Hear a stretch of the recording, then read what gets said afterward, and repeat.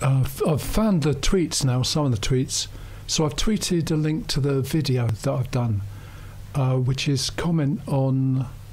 Hang on, let me get the name. Yeah, comment on bus stop poster. If you just want to search for it on YouTube, comment on bus stop poster, Heavitree. If you put those words in, you'll find it. Or I've just tweeted it as We Not Know, WENOTNO. And I did this because I was asked by somebody who wants to remain anonymous but is known as Disgruntled of Heavitree, and their concern is the level of information that comes over through the design of the bus stop or the bus stop poster. I mean, I think it covers all the signage around it, really, or the whole situation.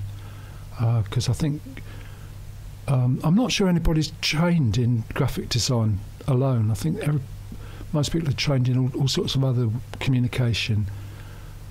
So that I guess the whole of the bus stop would be part of it.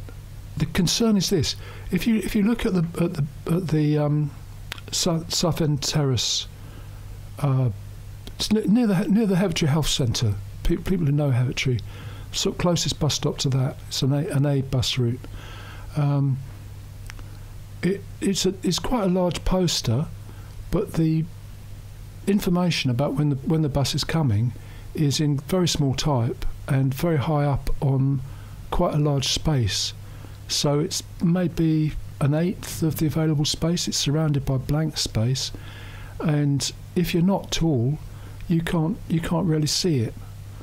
So Disgruntled of Heavitree asked me to do a video about that, because I rave on about YouTube and so forth.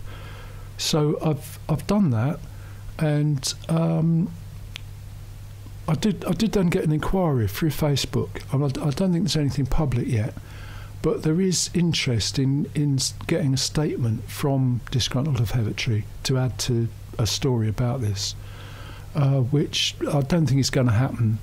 But there was an additional notice, not in a graffiti sort of way, very carefully packaged in a see-through office kind of protection, and up there with blue tack, so it's not going to deface or damage the bus stop in any way. I don't think.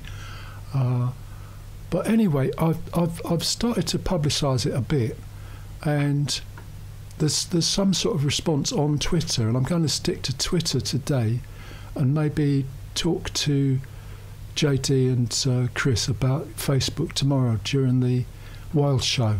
So the Wild Show has got a Facebook group, and that's between 10 and 12 on Phonic FM, or at Phonic FM on Twitter.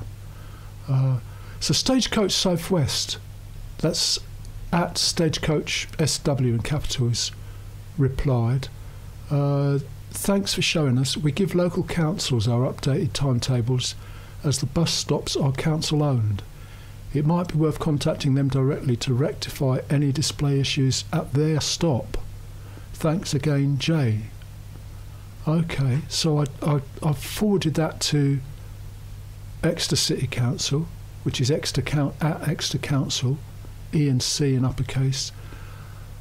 I'm afraid you've tagged the wrong council on this one. Exeter City Council have no role in transport or the bus shelters in Exeter. Well, I've sent one to Devon County Council, and I'm sorry, I'm logged on as We Not Know, and they may have replied, but I can't find it at the moment. As I say, we'll come back to this on the Wild Show, maybe as drama in the drama show, but certainly on the Wild Show tomorrow, when we should know a lot more what all these people think. But I just find this quite hard, because the quick response codes, the one that's on the poster, is recruiting for Stagecoach. There isn't a quick response code to get to the app for they say go to the app. There's encouragement to go to the app, but there's not a quick response code. So somehow a decision has been made that Stagecoach recruiting is the priority. So Stagecoach must have some involvement in that, you would think. And also, I think the bus stops are part of the city. If you go near a bus stop and you think, well, somebody has designed this thinking about the people who are passing by it, it's a positive thing. It creates some cohesion or something like that. I did mention all of this to John because I spoke to him on the phone, and he's got concerns about Sidwell Street, which we'll try and put in a format that we can include on the radio, and that I think that's a design thing which Exeter City Council should be concerned about. But maybe they have to talk to Devon County Council on the details of it.